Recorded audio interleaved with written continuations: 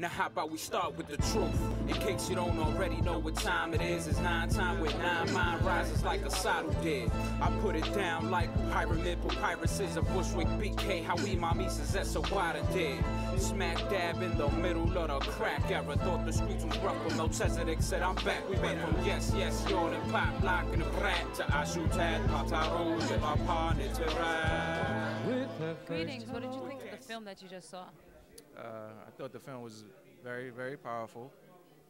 Upsetting. It makes you upset to see the injustice that goes on, still goes on, and the strength of his movement that was going on. The pyramids in Georgia, I did like that. Very powerful, but quite upsetting, but still very powerful nonetheless. Was it the first time that you saw Mysteries Behind Closed Doors? Yes, yes, it was. Very, very well put together too. But yes, it was the first time to answer your question. Congratulations. How do you feel about your premiere in New York City Theater, seeing your project on the big screen? Oh, it was cool. Today was the day of the premiere for Mysteries Behind Closed Doors, the untold story of Dr. Nyc Screening. And it was, we got a great response from the audience and from the crowd. A lot of people was excited, and they seen that it was just total injustices. And they realized that, wow, this is a international type thing. This is a international case like Nelson Mandela. And so Dr. Nyc Screening, because of the caliber of who he is and what he's done for his people, just people all around the world. So a lot of great responses just from people saying, you know, what's the next step? And the next step is on an international level. So that's where we're going to push the film towards outside the United States and as well as Dr. York's case. Next stop will probably be in, next stop, well, I know we're doing a live via internet at Chicago State University. So we'll have an audience there, and we'll be doing it live via Ustream. I'll be in Atlanta and the audience will be in Chicago, so that'll be live via Ustream. And then we'll be possibly going to, if I'm not mistaken, I think it's Philadelphia. Philadelphia will be the next stop. Congratulations again. Very good job. So how did you feel seeing your project on the big screen? It was wonderful. I mean, seeing it for the second time since California, seeing it again is like something that you did for years. It's beautiful. I'm ecstatic. Lost of words. Any comments or messages you want to get out? Any questions or comments that you want to get out to the public? Any last-minute comments?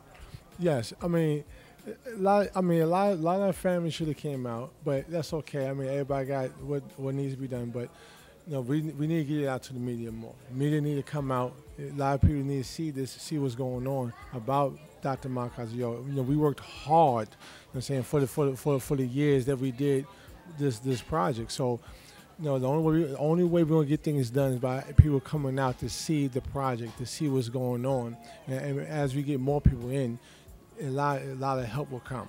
So we starting to ask for more people to come, because this is really all about teamwork, and the only way you get teamwork is by people seeing it and coming together. Well, thank you for all your hard work. What did you think of the film Mystery Behind Closed Doors? Oh, I think it was a very good film, very well produced. It brought out a lot of knowledge that most people didn't know anything about, and that I never met Nyc Screening, but I've read a lot of his books, and I believe that he got framed. It's just a conspiracy of the federal government, along with the FBI and CIA, and the typical punishment of black people, any black person that tries to help their race. So, you know, like I said, I believe Nyc Screening is innocent, and I look forward to him getting out of this illegal imprisonment in which he's in. My name is Nolan Willis from Detroit, Michigan. What did you think of Mystery Behind Closed Doors? Very, very powerful documentary. very powerful, and it brought out a lot of points that people probably are not aware of, and it's just phenomenal. Was it your first time seeing it? No, I actually watched it at home, but for some reason watching it on the big screen, the impact was even more, just so profound. So tell me, what did you think about the screening today?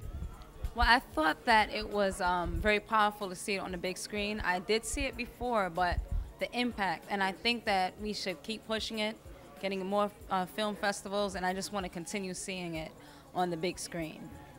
What did you think of Mysteries Behind Closed Doors and seeing it on the big screen?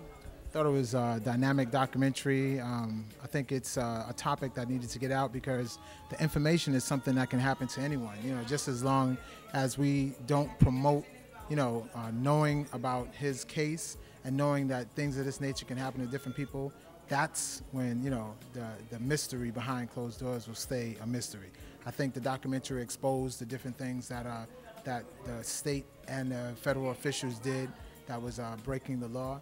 And I think it's our job now to promote the truth of the case and to get it exposed to more people.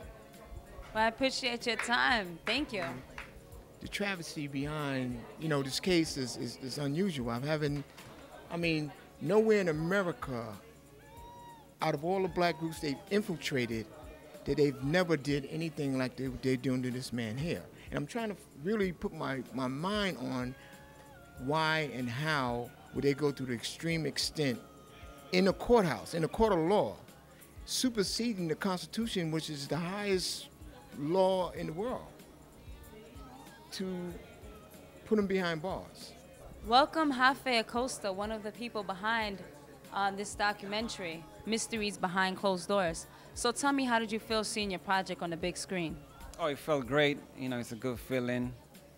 I was excited because for the first time I've seen, you know, my work in the big screen. And, you know, this is the beginning. It's great. You know, I want to thank the people for coming. You know, it was a nice crowd and it was a good feeling. I'm still feel excited about it. And also there were a lot of people who had no idea who Malachi York was. And how do you feel about getting to that audience?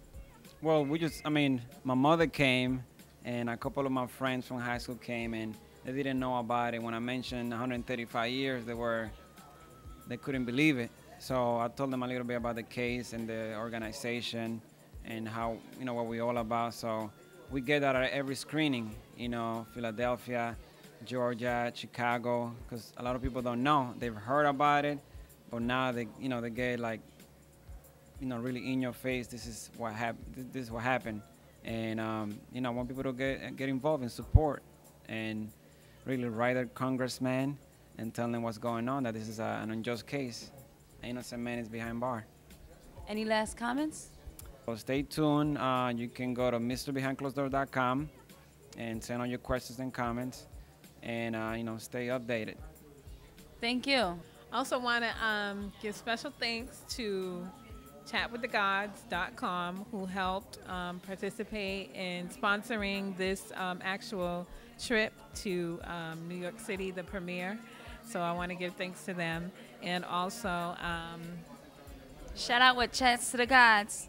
Chat with the Gods. Chat with the Gods. Shout out. And also, I might as well say it now. Also, chat with the Gods. Also, quick special thanks to the brothers and sisters in Chicago who helped make the Chicago event happen in Chicago State, Illinois, Chicago State University.